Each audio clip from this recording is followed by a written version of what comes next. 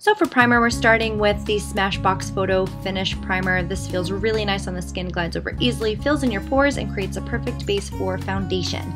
Today we're using L'Oreal True Match in Sand Beige W5, which is perfect for my tan skin at the moment. This is a pretty hydrating foundation, which I was surprised by. I didn't realize that it was not as drying as I thought it was. It lasts all day. I don't really have too many problems with it fading, so I think it's becoming one of my new favorite foundations.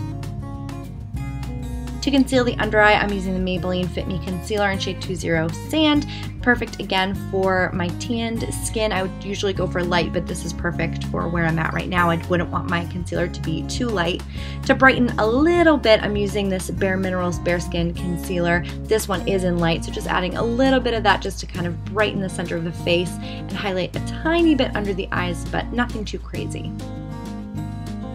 To start blending that in, I'm going to use this Real Techniques brush. Just going to buff that in lightly, and then I will move on to fingers just so that it blends a little bit more nicely. The warmth from my fingers helps to really blend the product well and make sure there are no harsh lines.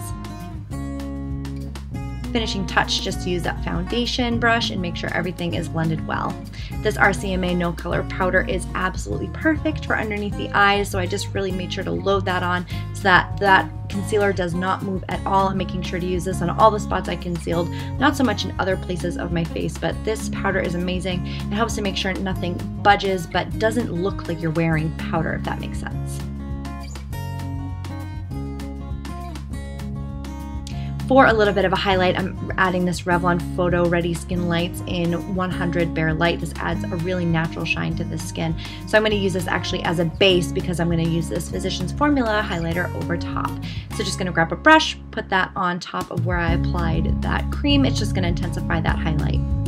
To liven up the skin, add a little bit of color. I'm using this Physicians Formula Butter Bronzer. It does have kind of an intense scent, so if you're not into that, I would say skip it, but I like it. It smells like vacation. So adding that on the cheeks and then on the temples as well, and then taking another brush to kind of contour the cheek. To make sure my eyeshadow doesn't go anywhere, I'm using the MAC Prep and Prime. This is my ride or die. You guys know I love this stuff. And next we're going in with the Kat Von D Shade and Light Eye Palette in Sage. This palette is amazing. I do have to tell you, it is a little bit powdery. So when you dip your brush in, there is a lot of product that comes up, and it can kind of like puff off your skin, if you know what I'm saying. I think you might see that a couple times in the video.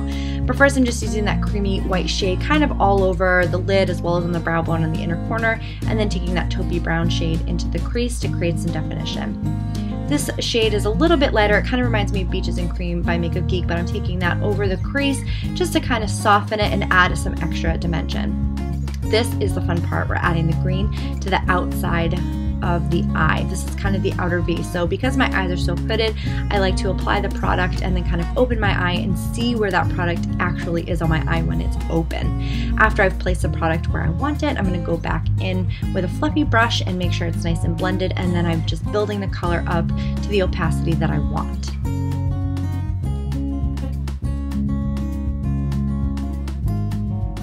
Can't forget the under eye, so I'm placing that green underneath there just with this little short shader brush, and then taking that taupey color and blending the green out.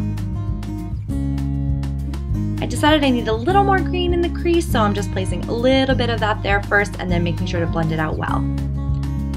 We're skipping liner today and going straight in with mascara, and for that I'm using the CoverGirl Supersizer Fibers Mascara. It makes your eyelashes look nice and fat and thick, so I'm making sure to use multiple coats on both my top and bottom lashes. For brows, I'm moving on to Anastasia Dip Brow. This is in shade medium brown, so using a spoolie to brush out my brows, and then using the other side to fill in the brow. So it creates a little bit of structure, and then kind of filling in the sparse areas, making sure to constantly be brushing out my brows so that they don't look too blocky or thick.